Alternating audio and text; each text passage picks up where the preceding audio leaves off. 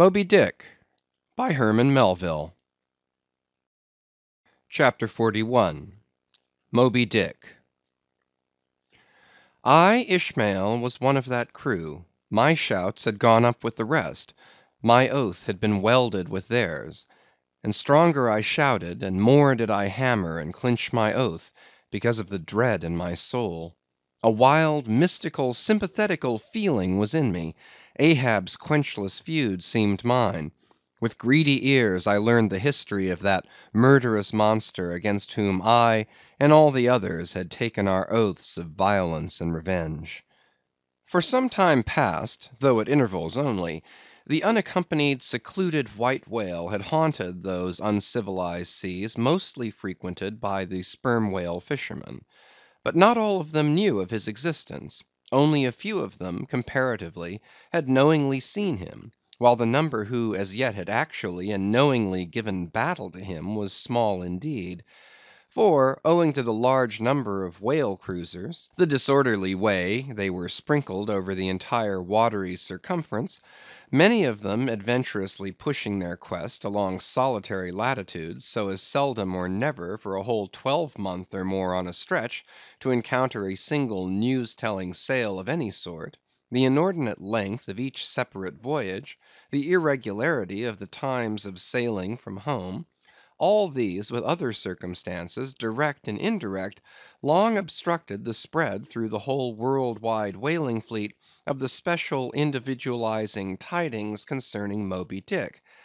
It was hardly to be doubted that several vessels reported to have encountered at such or such a time, or on such or such a meridian, a sperm whale of uncommon magnitude and malignity, which whale, after doing great mischief to his assailants, had completely escaped them. To some minds it was not an unfair presumption, I say, that the whale in question must have been no other than Moby Dick. Yet, as of late, the sperm whale fishery had been marked by various and not unfrequent instances of great ferocity, cunning, and malice in the monster attacked. Therefore it was, that those who, by accident, ignorantly gave battle to Moby Dick, such hunters, perhaps, for the most part, were content to ascribe the peculiar terror he bred more as it were to the perils of the sperm whale fishery at large, than to the individual cause. In that way, mostly, the disastrous encounter between Ahab and the whale had hitherto been popularly regarded. And as for those who previously hearing of the white whale, by chance caught sight of him, in the beginning of the thing they had, every one of them, almost as boldly and fearlessly lowered for him, as for any other whale of that species. But at length such calamities did ensue in these assaults, not restricted to sprained wrists and ankles, broken limbs, or devouring amputations, but fatal to the last degree of fatality; those repeated disastrous repulses all accumulating and piling their terrors upon Moby Dick; those things had gone far to shake the fortitude of many brave hunters, to whom the story of the white whale had eventually come. Nor did wild rumors of all sorts fail to exaggerate, and still the more horrify the true histories of these deadly encounters.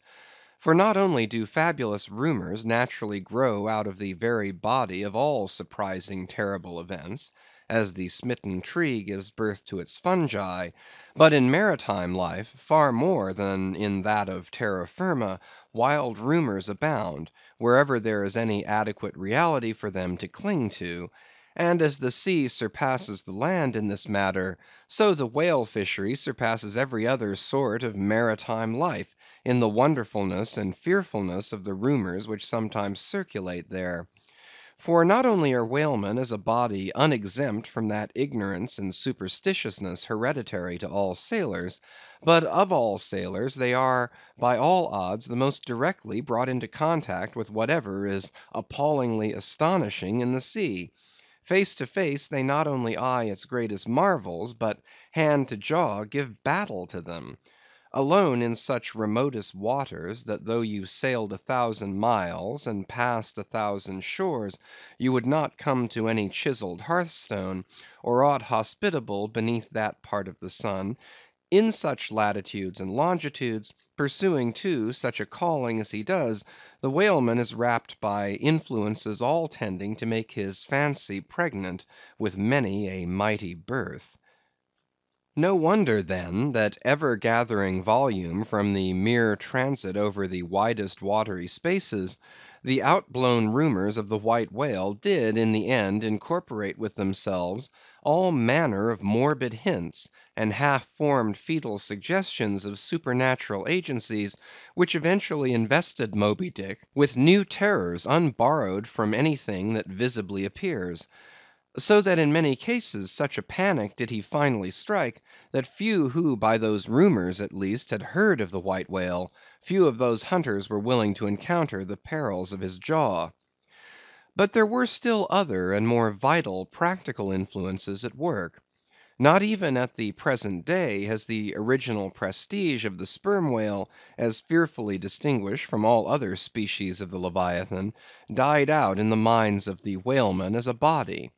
There are those this day among them who, though intelligent and courageous enough in offering battle to the Greenland or right whale, would perhaps, either from professional inexperience, or incompetency, or timidity, decline a contest with the sperm whale. At any rate, there are plenty of whalemen, especially among those whaling nations not sailing under the American flag,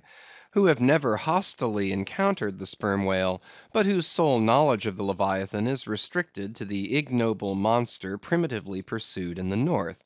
Seated on their hatches, these men will hearken with a childish fireside interest and awe to the wild strange tales of southern whaling. Nor is the preeminent tremendousness of the great sperm whale anywhere more feelingly comprehended than on board of those prows which stem him. And as if the now tested reality of his might had in former legendary times thrown its shadow before it, we find some book naturalists, Olason and Pavelson, declaring the sperm whale not only to be a consternation to every other creature in the sea, but also to be so incredibly ferocious as continually to be athirst for human blood. Nor even down to so late a time as Cuvier's were these or almost similar impressions effaced. For in his Natural History the Baron himself affirms that at sight of the sperm whale all fish, sharks included, are struck with the most lively terrors, and often in the precipitancy of their flight dash themselves against the rocks with such violence as to cause instantaneous death. And however the general experiences in the fishery may amend such reports as these, yet in their full terribleness, even to the bloodthirsty item of Pavelson, the superstitious belief in them is, in some vicissitudes of their vocation, revived in the minds of the hunters.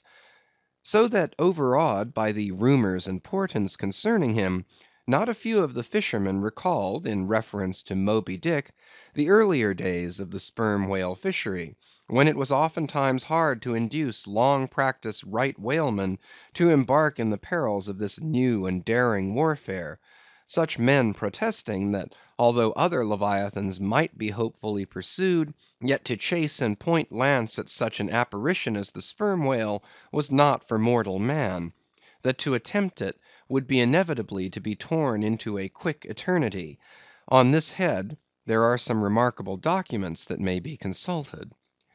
Nevertheless, some there were who even in the face of these things were ready to give chase to Moby Dick, and a still greater number who, chancing only to hear of him distantly and vaguely, without the specific details of any certain calamity, and without superstitious accompaniments, were sufficiently hardy not to flee from the battle if offered. One of the wild suggestions referred to, as at last coming to be linked with the white whale in the minds of the superstitiously inclined, was the unearthly conceit that Moby Dick was ubiquitous; that he had actually been encountered in opposite latitudes at one and the same instant of time. Nor, credulous as such minds might have been, was this conceit altogether without some faint show of superstitious probability. For as the secrets of the currents of the seas have never yet been divulged, even to the most erudite research, so the hidden ways of the sperm whale when beneath the surface remain in great part unaccountable to his pursuers, and from time to time have originated the most curious and contradictory speculations regarding them, especially concerning the mystic modes whereby, after sounding to a great depth, he transports himself with such vast swiftness to the most widely distant points. It is a thing well known to both American and English whale ships, and as well a thing placed upon authoritative record years ago by Scoresby, that some whales have been captured far north in the Pacific, in whose bodies have been found the barbs of harpoons darted in the Greenland seas. Nor is it to be gainsaid, that in some of these instances it has been declared that the interval of time between the two assaults could not have exceeded very many days. Hence, by inference, it has been believed by some whalemen that the North West Passage, so long a problem to man, was never a problem to the whale. So that here, in the real living experience of living men, the prodigies related in old times of the inland Strelo mountain in Portugal, near whose top there was said to be a lake in which the wrecks of ships floated up to the surface, and that still more wonderful story of the Arethusa fountain near Syracuse, whose waters were believed to have come from the Holy Land by an underground passage, these fabulous narrations are almost fully equalled by the realities of the whaleman. Forced into familiarity, then, with such prodigies as these, and knowing that after repeated intrepid assaults the white whale had escaped alive, it cannot be much matter of surprise that some whalemen should go still further in their superstitions, declaring Moby Dick not only ubiquitous, but immortal; for immortality is but ubiquity in time. That though groves of spears should be planted in his flanks, he would still swim away unharmed; or if indeed he should ever be made to spout thick blood, such a sight would be but a ghastly deception; for again in unsanguined billows, hundreds of leagues away, his unsullied jet would once more be seen. But even stripped of these supernatural surmisings, there was enough in the earthly make and incontestable character of the monster to strike the imagination with unwonted power. For it was not so much his uncommon bulk that so much distinguished him from other sperm whales, but, as elsewhere thrown out, a peculiar snow‐white wrinkled forehead, and a high pyramidical white hump. These were his prominent features, the tokens whereby, even in the limitless uncharted seas, he revealed his identity, at a long distance, to those who knew him. The rest of his body was so streaked and spotted and marbled with the same shrouded hue, that in the end he had gained his distinctive appellation of the White Whale; a name, indeed, literally justified by his vivid aspect, when seen gliding at high noon through a dark blue sea, leaving a Milky Way wake of creamy foam, all spangled with golden gleamings. Nor was it his unwonted magnitude, nor his remarkable hue, nor yet his deformed lower jaw that so much invested the whale with natural terror, as that unexampled intelligent malignity which, according to specific accounts, he had over and over again evinced in his assaults. More than all, his treacherous retreats struck more dismay than perhaps aught else. For when swimming before his exulting pursuers, with every apparent symptom of alarm, he had several times been known to turn round suddenly, and bearing down upon them, either stave their boats to splinters, or drive them back in consternation to their ship. Already several fatalities had attended his chase. But those similar disasters, however little bruited ashore, were by no means unusual in the fishery; yet in most instances such seemed the white whale's infernal aforethought of ferocity, that every dismembering or death that he caused was not wholly regarded as having been inflicted by an unintelligent agent. Judge, then, to what pitches of inflamed, distracted fury the minds of his more desperate hunters were impelled, when amid the chips of chewed boats, and the sinking limbs of torn comrades, they swam out of the white curds of the whale's direful wrath into the serene, exasperating sunlight that smiled on as if at a birth or a bridal. His 3 boats stove around him, and oars and men both whirling in the eddies, one captain, seizing the line knife from his broken prow, had dashed at the whale, as an Arkansas duellist at his foe, blindly seeking with a 6-inch blade to reach the fathom deep life of the whale. That captain was Ahab. And then it was, that suddenly sweeping his sickle-shaped lower jaw beneath him, Moby Dick had reaped away Ahab's leg, as a mower a blade of grass in the field. No turbaned Turk, no hired Venetian or Malay, could have smote him with more seeming malice. Small reason was there to doubt, then, that ever since that almost fatal encounter, Ahab had cherished a wild vindictiveness against the whale. All the more fell, for that in his frantic morbidness he at last came to identify with him not only all his bodily woes, but all his intellectual and spiritual exasperations. The white whale swam before him as the monomaniac incarnation of all those malicious agencies which some deep men feel eating in them, till they are left living on with half a heart and half a lung. That intangible malignity which has been from the beginning, to whose dominion even the modern Christians ascribe 1/2 of the worlds, which the ancient Ophites of the East reverenced in their statue devil, Ahab did not fall down and worship it like them, but deliriously transferring its ideas to the abhorred white whale, he pitted himself all mutilated against it. All that most maddens and torments, all that stirs up the lees of things, all truth with malice in it, all that cracks the sinews and cakes the brain, all the subtle demonisms of life and thought, all evil to crazy Ahab, were visibly personified and made practically assailable in Moby Dick. He piled upon the white whale's hump the sum of all the general rage and hate felt by his whole race from Adam down, and then, as if his chest had been a mortar, he burst his hot heart's shell upon it. It is not probable that this monomania in him took its instant rise at the precise time of his bodily dismemberment. Then, in darting at the monster, knife in hand, he had but given loose to a sudden, passionate, corporal animosity; and when he received the stroke that tore him, he probably but felt the agonizing bodily laceration, but nothing more.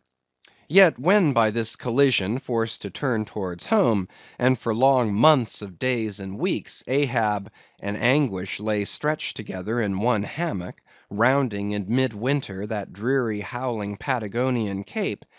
then it was that his torn body and gashed soul bled into one another, and so interfusing, made him mad.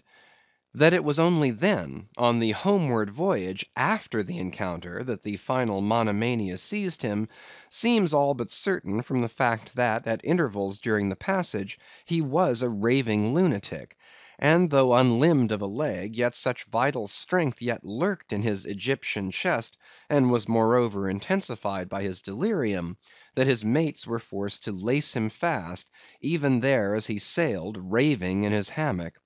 In a strait jacket he swung to the mad rockings of the gales; and when running into more sufferable latitudes, the ship, with mild stunsails spread, floated across the tranquil tropics, and to all appearances the old man's delirium seemed left behind him with the Cape Horn swells, and he came forth from his dark den into the blessed light and air; even then, when he bore that firm collected front, however pale, and issued his calm orders once again, and his mates thanked God the direful madness was now gone; even then, Ahab in his hidden self raved on. Human madness is oftentimes a cunning and most feline thing. When you think it fled, it may have but become transfigured into some still subtler form. Ahab's full lunacy subsided not, but deepeningly contracted, like the unabated Hudson, when that noble Northman flows narrowly but unfathomably through the Highland gorge. But as in his narrow flowing monomania not one jot of Ahab's broad madness had been left behind, so in that broad madness not one jot of his great natural intellect had perished. That before living agent now became the living instrument. If such a furious trope may stand, his special lunacy stormed his general sanity, and carried it, and turned all its concerted cannon upon its own mad mark; so that far from having lost his strength, Ahab to that one end did now possess 1,000-fold more potency than ever he had sanely brought to bear upon any one reasonable object. This is much; yet Ahab's larger, darker, deeper part remains unhinted. But vain to popularize profundities, and all truth is profound. Winding far down from within the very heart of this spiked Hôtel de Cluny where we here stand, however grand and wonderful, now quit it, and take your way, ye nobler, sadder souls, to those vast Roman halls of Thermes, where far beneath the fantastic towers of man's upper earth, his root of grandeur, his whole awful essence, sits in bearded state, an antique buried beneath antiquities, and throned on torsos. So with a broken throne the great gods mock that captive king; so like a caryatid his patient sits, upholding on his frozen brow the piled entablatures of ages. Wind ye down there, ye prouder, sadder souls; question that proud, sad king. A family likeness? Aye, he did beget ye, ye young exiled royalties; and from your grim sire only will the old state secret come. Now in his heart Ahab had some glimpse of this, namely, all my means are sane, my motive and my object mad. Yet without power to kill, or change, or shun the fact, he likewise knew that to mankind he did long dissemble; in some sort did still. But that thing of his dissembling was only subject to his perceptibility, not to his will determinate. Nevertheless, so well did he succeed in that dissembling, that when with ivory leg he stepped ashore at last, no Nantucketer thought him otherwise than but naturally grieved, and that to the quick, with the terrible casualty which had overtaken him. The report of his undeniable delirium at sea was likewise popularly ascribed to a kindred cause. And so too all the added moodiness which always afterwards, to the very day of sailing in the Pequod on the present voyage, sat brooding on his brow.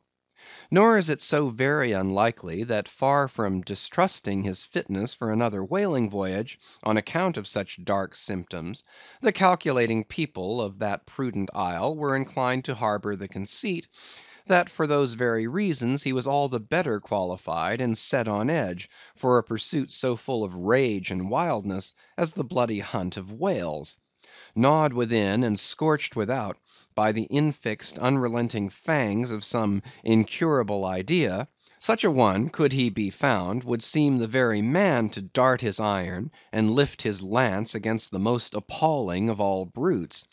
Or if for any reason thought to be corporeally incapacitated for that, yet such a one would seem superlatively competent to cheer and howl on his underlings to the attack. But be all this as it may, certain it is, that with the mad secret of his unabated rage bolted up and keyed in him, Ahab had purposely sailed upon the present voyage with the one only and all engrossing object of hunting the white whale. Had any one of his old acquaintances on shore but half dreamed of what was lurking in him then, how soon would their aghast and righteous souls have wrenched the ship from such a fiendish man. They were bent on profitable cruises, the profit to be counted down in dollars from the mint. He was intent on an audacious, immitigable, and supernatural revenge.